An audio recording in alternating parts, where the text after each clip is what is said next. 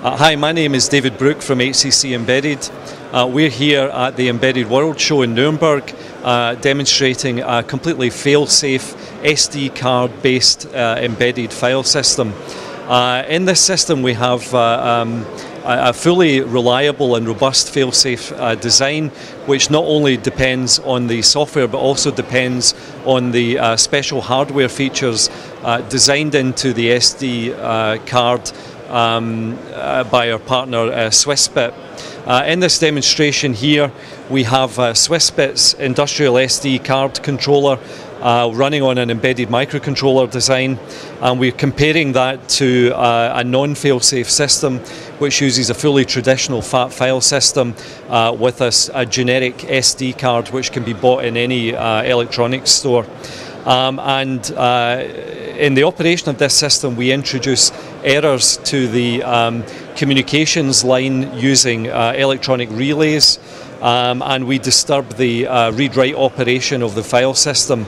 And the result of this operation is that we have many thousands of read-write operations which have been disturbed and from which the fully fail-safe system has recovered.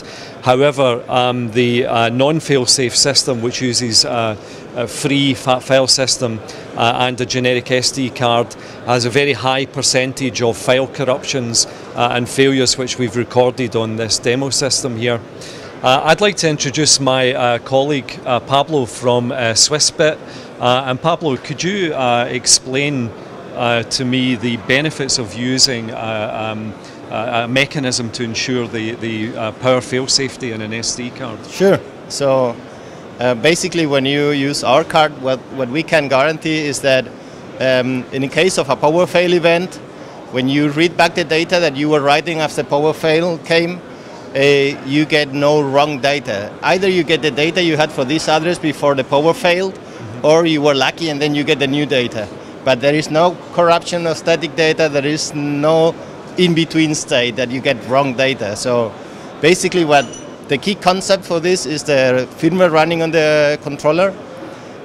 When you write some data to a sector, it guarantees that the old data is still running around in the card.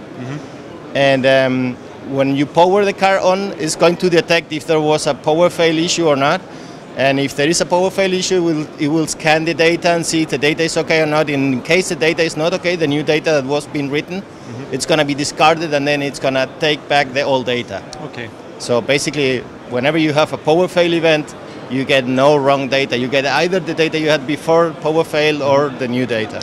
So there's no uncertainty at any time, no. even if power interruptions or communications interruptions there is happen. no static data corruption and no uncertainty. Okay, Pablo, thank you very much. You're welcome. I'd now like to speak to Dave Hughes, the CEO of HCC Embedded, about the importance of a system-level approach to ensuring a robust file system and data integrity.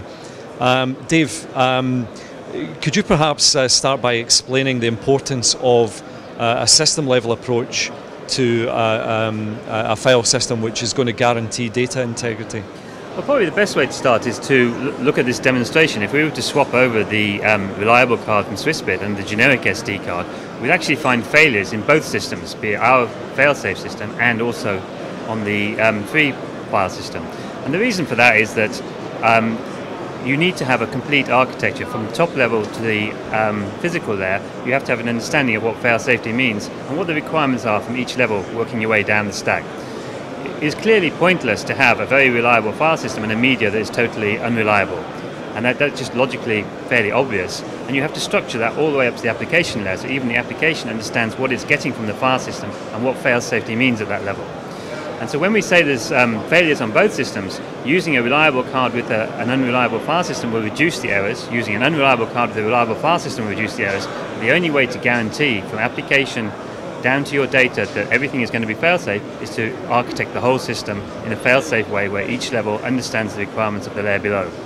Okay, so the hardware has to have a set of requirements which the software is aware of, and in turn the software has to provide services for the hardware in order to ensure that from top to bottom the whole system is robust by design. Absolutely. I mean, clearly in any design, if one layer doesn't understand what is given to it by another layer, there's no way that it can be considered a reliable layer, or it can expect what's going to happen next. So you have to understand every single layer. The commercial SD cards we use here do not have any specification or statement about what level of service they will guarantee. Whereas the Swissbit card does very clearly state what level of service it gives. It gives absolutely reliable, either the write is complete or the reliable is not complete. We know in a brownout situation it handles it cleanly, and therefore we can start to design the next level up of the system, and which is then the file system which is using that card. Yeah. So the system by design is completely fail-safe, and the data is completely reliable. Exactly. Okay, Dave, thank you very much. Hopefully that is a good introduction to the most important requirements in designing an embedded system which is high quality and guarantees reliable data by design. The subject is complex, and on the HCC website at www.hcc-embedded.com there is some very detailed technical information, and HCC engineers are always willing to have a deep technical discussion, so visit our website and find out the best way to deal with reliable data protection.